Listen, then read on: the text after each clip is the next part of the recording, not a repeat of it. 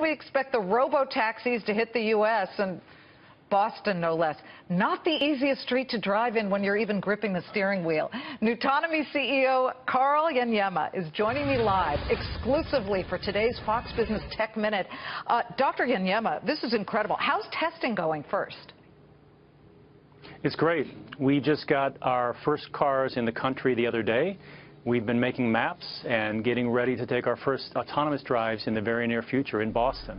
What initial problems did you first find out as you tested these in Singapore that you had to work out? Because we'd love to hear, the glitches and things like that.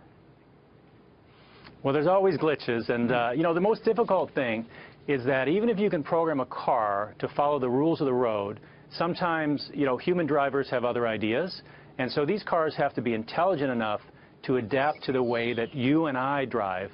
And that's technically very hard, but we're making a lot of progress toward making these robot cars drive less like robots and more like people. Well, I find it fascinating because I've driven in Boston and trying to zoom around downtown Crossing. I mean, I'd be amazed if this will work. Is it going to work? I mean, what are your hopes and dreams for this fleet as you actually jump ahead of organizations like Uber and Alphabet's Google, because they're trying to do the same thing? Yeah, first of all, Boston's a great city to be testing in. It's a historic city. It's got a complex road network. We know that if we can drive well in Boston, we can drive well anywhere. And we welcome competition from other companies, large and small. This is a global opportunity.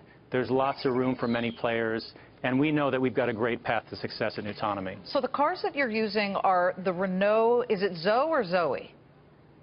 The Renault Zoe, it's an electric vehicle. All right, so you're out there in front of the Fords of the world, the BMWs. I know Lexus has been outfitted a couple of times.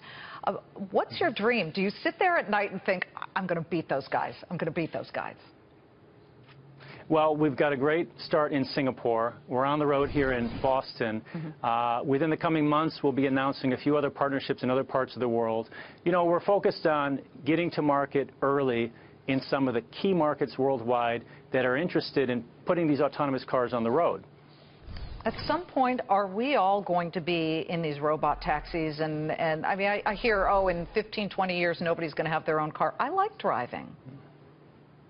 And you'll be able to drive. This will be a choice. And these robot cars, when we get the technology exactly right, they'll be cheaper, they'll be safer, and they'll be more efficient than today's manually driven fleets. That's really the promise of the technology. But sure, if you want to drive your own car in the future, no one's going to stop you. It'll just be a little bit more expensive and maybe a little bit more dangerous. Yeah, because you're going to ruin the whole psychology of Los Angeles. I'm from L.A., and you go to a Laker game, doctor, and nobody asks, where'd you sit? They say, where'd you park? Because that's all anybody cares about. How fast But wouldn't it be cool not to have to park at all and pull up in a driverless car? You look pretty good. We applaud you and the gang at MIT. Congratulations and good luck maneuvering around the North End in Boston.